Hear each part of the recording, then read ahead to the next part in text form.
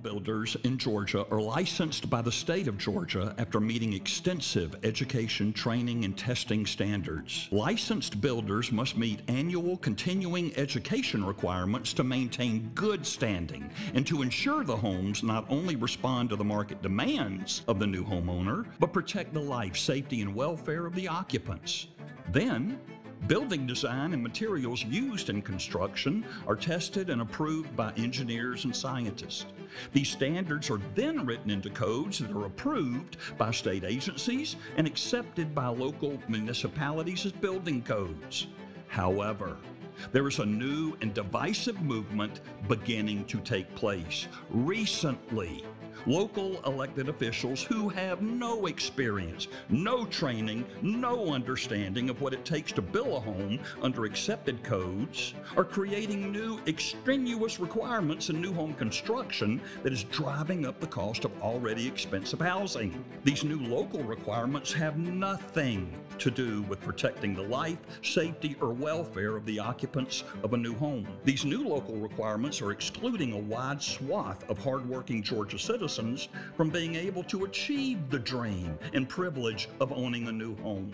In the case of Bryan County, those requirements are driving up the price of a new home by over $30,000. This is the same county that was the recipient of the largest economic development project in the state of Georgia.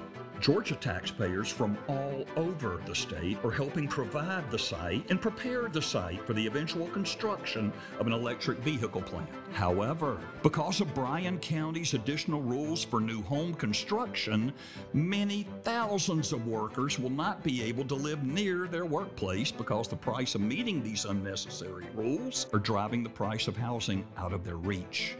These workers will spend hundreds of extra hours commuting and thousands of dollars extra in fuel and car maintenance bills just to commute to work.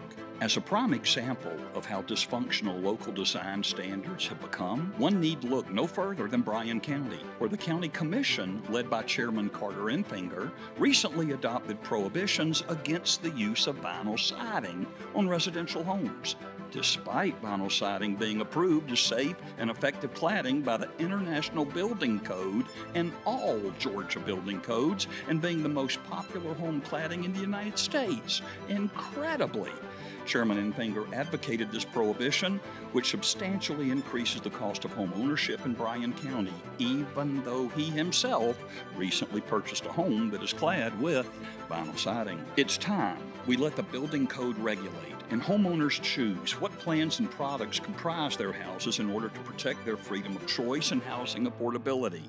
Please vote yes. Support House Bill 517.